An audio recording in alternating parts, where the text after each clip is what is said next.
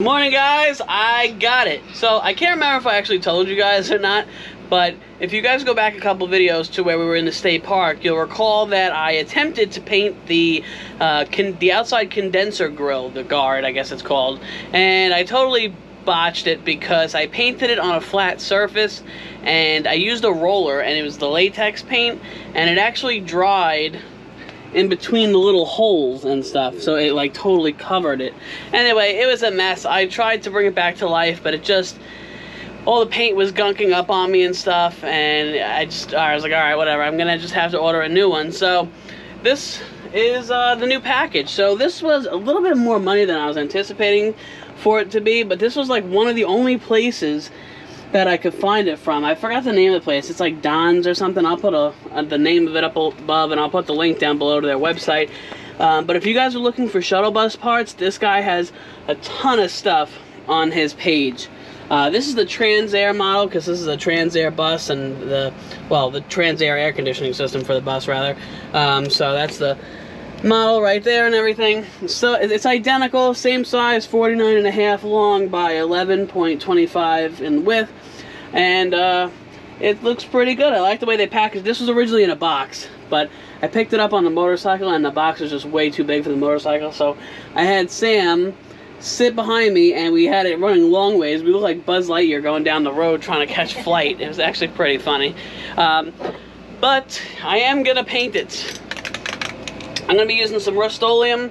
This is the sand color. This is the closest that I found to match the bus. I am not going to roll it again. I am not doing that mistake.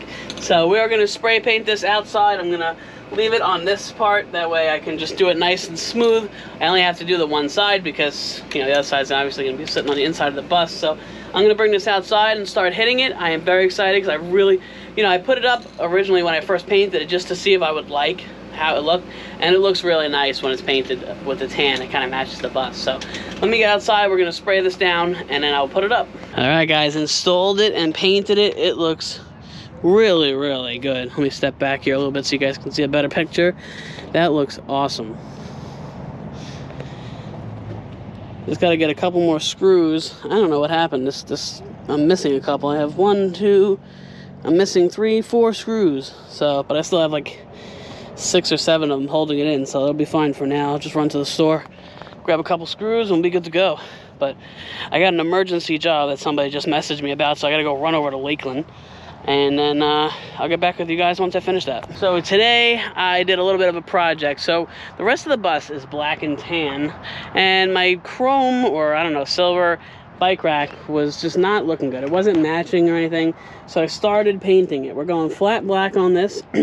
Don't mind this little part. That's where the reflectors are going to sit, because now I'm definitely going to have to put some reflectors on there so nobody hits the bike rack. But it looks way better black. It was just so beat up, I guess. And, you know, with the exhaust and stuff, it was just making it so dirty. So, obviously, I still have quite a few coats to hit it. At least 1 more or 2 more, but it's going to look really good when it's done, and pretty proud of this accomplishment. So we're going to go run out. Sam has to go grab a couple things from the store, and then we're going to come back, and I want to talk to you guys about something. Well, guys, I didn't exactly finish the motorcycle carrier. I have 1 coat on there right now, and we had to go out, and the sun set so damn quick today, so I didn't really get enough time to like hit it again in between coats before the sun went down. But I'll finish it up tomorrow. It is looking pretty damn good, though. It's starting to actually match the bus, and it doesn't stick out like a sore thumb. I also have to get a probably get a couple reflective like stick-on things, you know, that way at night when people's like lights hit it and stuff, they'll see it. Anyway, I wanted to talk to you guys about something, and I think it's really important because a lot of people that are getting into this lifestyle are new, you know, and it'll be a first-time purchase and stuff like that, and I kind of have a story to go behind it a little bit as well. Oh, hi Sam, nice for you to join the video. And I know that a lot of people, you know, when you want to get into this lifestyle, you're excited, and then when you see something that's in your price range, you get very excited, and then you just want to jump right into it. But we're doing this video to teach you, to tell you what to look for. That way you don't get screwed by guys like that we just did. Learn from my mistakes as well. So basically yesterday we were hanging out doing stuff on the bus. I was actually about to do the motorcycle carrier, and I actually had just finished doing the side condenser grill, and this guy calls me who owns a RV. He pretty much flips RVs more or less, but he buys these pretty shoddy RVs from all over the country, and he brings them back to Florida where they're worth money, worth more money, I think, more or less, you know, because a lot of people RV down here, and a lot of people are also looking for homes down here. You know, there's a lot of homeless or about to be homeless, so they can't really afford too much. So this guy buys RVs, and you know, he fixes them to where they're like subpar decent, or he'll just hide whatever it looks good to the eye, a quick glance. Right, like someone who doesn't know what to look for or what to feel for, and you know, they'll be like, oh wow, this looks great, okay, I'll take it. So basically this guy had me come by yesterday and reseal the roof on a Class C motorhome. This is an older motorhome. You know, it was in really bad shape. Yeah. So the first thing you guys are going to look for if you're going to buy like a Class C motorhome, especially if it has the front window over the cab area, is for leaks, because that front window is notorious for leaking. People don't take care of the caulking that goes around it. It dries out and water gets in it. I personally would just stay away from RVs that have that front window. Yeah, I would personally stay away from RVs in general. But the other thing is the front seal where the cap meets the roof. They put a seam along that, and that's where they put the rivets or the screws or whatever they're made out of, and then they caulk it. Well, the caulking dries out over time, especially if you live in a hot, dry climate like Florida or Arizona, Texas. So the water will, the seam will crack, water will get in, and it'll just go to whatever the lowest point of your RV is. Now on a Class C, it's going to be that front cap area over the cab, and the water's going to go down, and it usually sits in one area and it deteriorates the wood. It really makes it loose, it breaks apart, turns into nothing, and then you have no support on your front cab over area, and nothing is holding it up pretty much. So yesterday, and I'm telling you this so you guys can kind of get an idea of what happened. So yesterday I go to this guy's RV to get it done. He brings me inside just so I can see, kind of like to see if I can see where the water's coming from, so I can make sure I concentrate on one area specifically if it needs it. The whole front cab area of this guy's cab over, the wood ceiling or whatever it is, the Luan board I think it's called, was gone. It looks like he just ripped it down, and underneath that is the plywood or whatever kind of wood they use. It was water, the whole thing was water damaged, the whole thing. Like if you touch it, it would just crumble. Yeah, it was all splintering and super soft. It was really bad. So what he's gonna do is, he's gonna have me seal the roof, which I did, but I did it right where there'll be no more water damage at least. And so I sealed the roof, and he's gonna take the wood and put new Luan board and just cover up that wet wood and all that stuff. So basically now you're gonna have an airtight pocket of wet wood, and it's just gonna grow mold. Green mold, black mold, bacteria, and someone is gonna get sick in that RV. When he does that, the wood is so weak that it's not going to hold up, that if it does hold it up, it's not going to do it for long, that whoever buys this thing, that thing is going to collapse right on their head. Yeah. Because that wood is so brittle that I should have taken a picture to show you guys. One good solid pothole, and it'll probably rock that roof pretty loose, unfortunately, and someone's going to get screwed. But either way, if you buy used, you're taking a risk. Right, you're buying as is, where is. Okay, so I see a lot of people. Don't believe anybody if they say, "Oh yeah, we fixed this, we fixed that, everything's new." Don't listen. Listen, when you look at something, don't believe anything they're saying. Don't have trust in anybody. So basically, this guy, like I said, he's gonna hide the wood and sell the RV. I would love to see how that would look, because it's just, I don't know. It's like, the wood is just so bad, and then the water still travels, so that when the wood got wet, I'm sure that the water is starting to go down other pieces,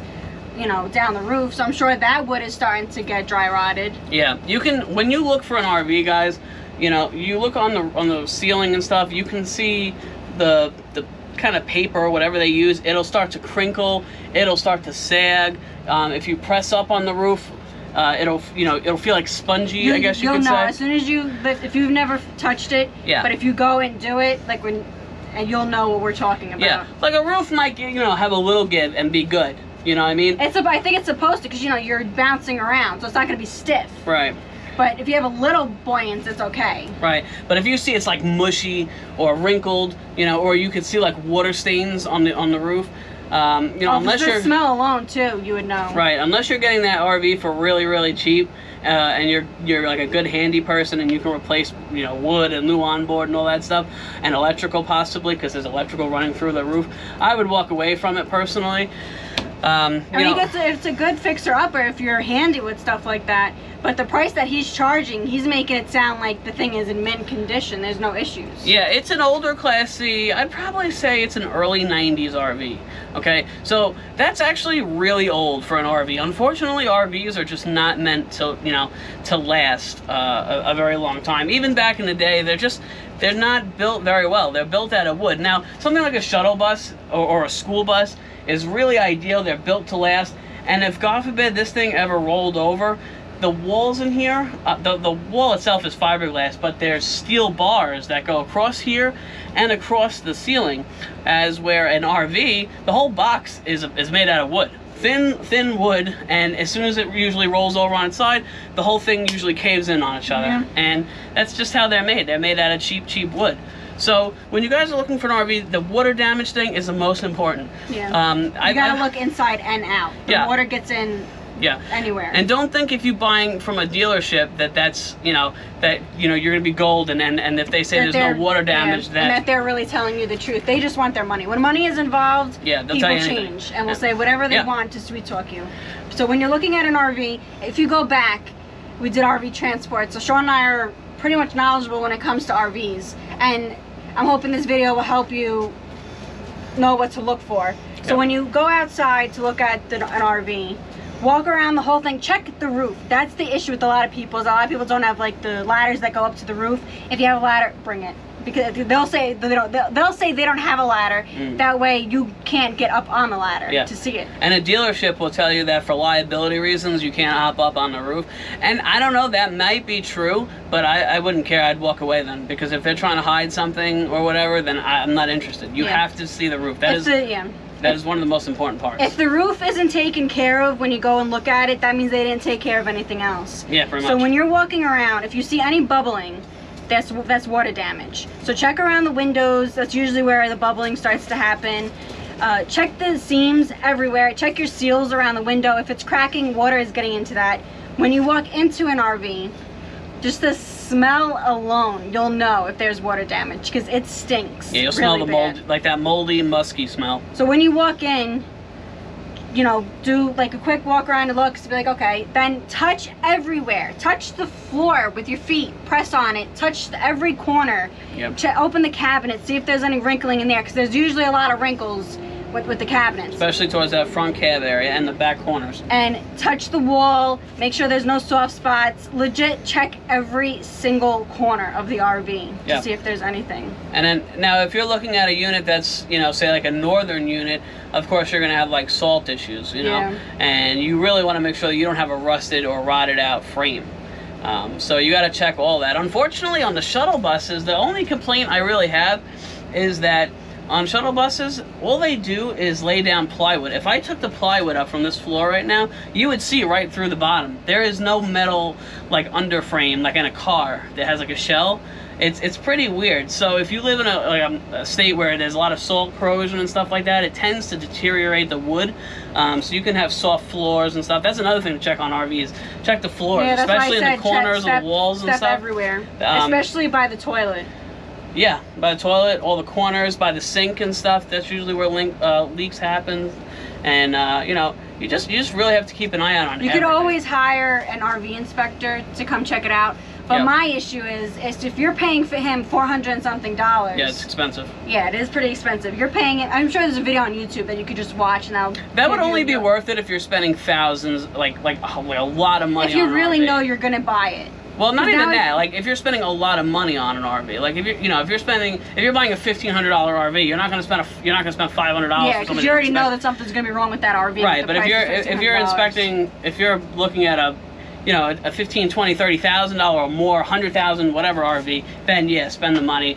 Let them. They run through everything, all the electrical, the LP gas lines. Make sure it's something you really want before paying an RV tech that much money. Because now, if he checks it and they have all these issues, then now that's money you got to put into the RV, and if you don't buy that RV, now you just gave this RV tech X amount of money, and now but I mean, you kind of look at it, you kind of saved yourself from buying a pile, but then you also lost money by driving there. And either that, or you could you know, with that report that he gives you at the end, you could actually use that with the seller and say, well, it needs this, this, this, and that. Let's work on a price. And depending on, you know, what the issues are, you could drop that price that they're asking substantially. If they're willing to, or they'll just say no, and they'll just wait for the next sucker to come that doesn't have an RV tech and sell it to them. But at least you didn't get suckered in. Yeah. You know, there's so many things that you have to look for. You know, when you look for something that's drivable, you know, you want to check the oil. You want to make sure it's not sludgy, it's not built up, That's it's not nice jet about black. paying an RV tech too, is that they're good with the motor and stuff. Right. You also want to check transmission fluid, brake fluid. One thing I messed up on the last van that we had, I totally forgot to check the coolant. And when I got it to the gas station, I noticed the van was running a little hot. I pulled the cap off the coolant line and it was all sludged up. Yeah. It was really, really bad. And we had to replace the radiator. We were so excited about it that we just bought it, that we didn't really, we checked the oil, but that's all we did. Yeah, oil and transmission fluid I checked. I totally gapped the coolant. So make sure you check all the fluids, everything. That stuff's really important. Check tires, check the steering, make sure nothing's crazy. You know, you want to check. You could check underneath too if you have like a travel trailer or an RV. Check by the wheel wells and stuff. If they ever had a blowout, you can kind of see. You'll see if there's any damage or anything. If it cracked off a piece of, you know, the siding, or it might hit a tank. I've seen countless things where tires will explode and blow a tank right off. You know, like a freshwater tank or gray tank. There's just so much stuff that you have to, you know, they have lists, like Sam said, online, where you can literally go through everything. I just kind of wanted to give you guys a quick run through, because this guy is it was really sketchy, and I was kind of, you know, I wanted the money because we're going up to New York, so I'm trying to save up as much money, and I did the roof the right way where there won't be any more leaks. But the fact that he's not going to fix that wood underneath is kind of really There's nothing we can do anyway. You know, it's already done. The only thing we can do is just shoot a video and warn others. That's it. Yeah, so just make sure you guys... I mean, whoever he sells it to, he might sell it to the wrong person that really knows how to go back at him and take him to court, you know? Maybe. They'll probably just say it was bought as... He's gonna mess with someone one day. If he keeps doing cheap stuff like that, one day he's gonna meet his maker with that, because it's not right to do that to somebody. Yeah.